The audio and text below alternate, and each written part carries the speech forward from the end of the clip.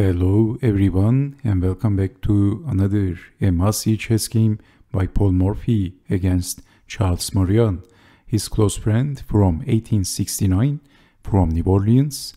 Let's see what happened in this chess game without wasting too much time. So as you know, Paul Morphy surrenders his knight against Charles Maurian. So this is a knight odds game. Morphy starts the game with e4, e5, f4, and this is the king's gambit. E takes on f4, knight to f3, g5, bishop to c4, and bishop to g7, c3 by Morphy, h6, queen to b3 by Paul Morphy, the first big threat attacking on f7. So what else? Defending with the queen, and then also it looks like this is attacking the e-pawn, but Morphy pushed the pawn, d4, d6 by Charles Maurian. Well, in this position, I think if capturing the pawn, white can move the king, and rook to e1 is looking very unpleasant, and also attacking on f7.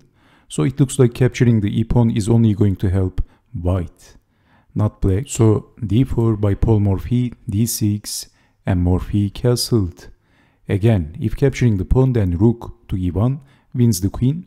So c6, the king is still in the center. That doesn't look very good for Charles Maurian. As always, Morphy is ahead in the development and Maurian is behind in the development. Bishop to d2, developing the bishop.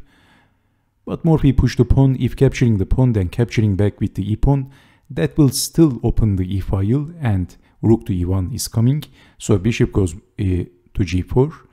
e5 by Paul Morphy, he follows the traditional way. He is pushing the pawn because the king is at the center. So c takes on d5 and then bishop takes on d5, attacking on b7. So developing the knight and defending like this.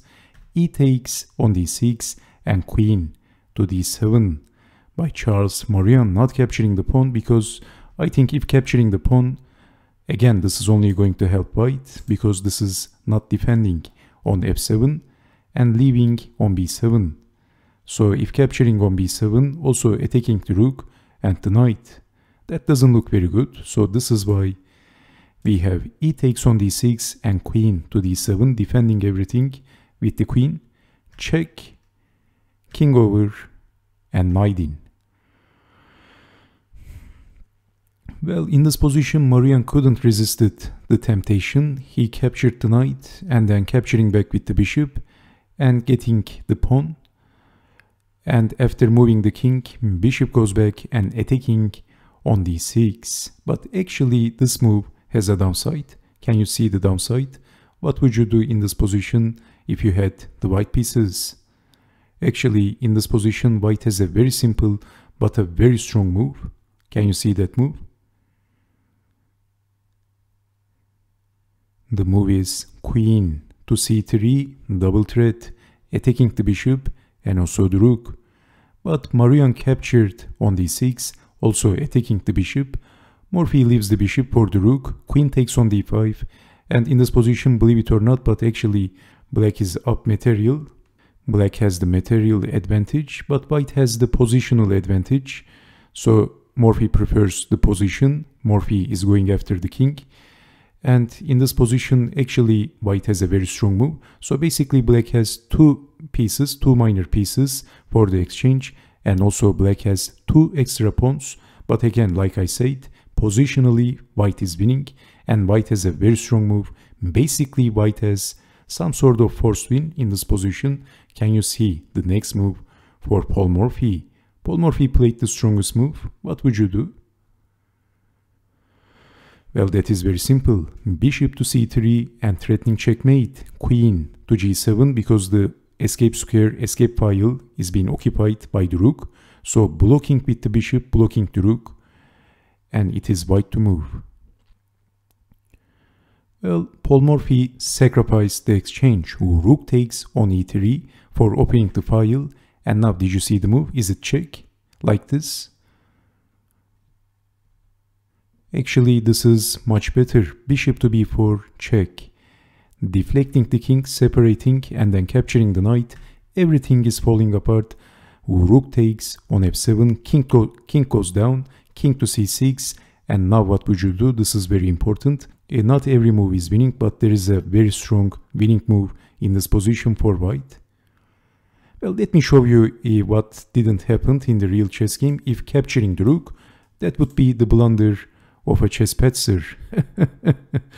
Because of queen to d1. Of course, there is back rank problem. Checkmate. So, of course, that would be the blunder of a chess patzer, and it would be very funny, of course, but Paul Morphy was not a chess patzer. He was not a chess patzer. Bobby Fischer once said, perhaps the most accurate chess player ever. So, in this position, what would you do? Basically, white played a move and black resigned.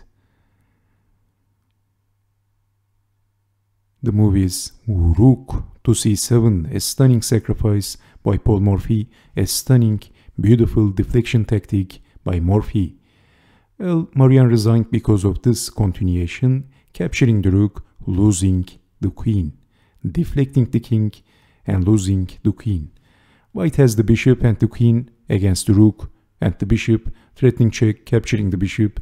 This is also losing positionally and materially. So this is why Charles Maurian resigned. After rook to c7 at move 25. And thank you very much for watching. Maybe we can say that Paul Morphy was at least few hundred points higher rated than his closest friend Charles Maurian. Again, thank you so much for watching, and I hope to see you next time. Take care and bye bye.